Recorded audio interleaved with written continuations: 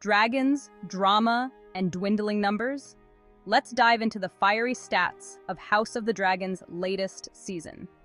When House of the Dragon first soared onto screens, it shattered records, becoming HBO's biggest series premiere ever. Fast forward to now, and the Season 2 opener has drawn in 7.8 million viewers. Yes, that's a drop, a 22% plummet from the staggering 10 million who watched the debut nearly 2 years ago. But hold on, before you cry dragon tears, let's put things into perspective.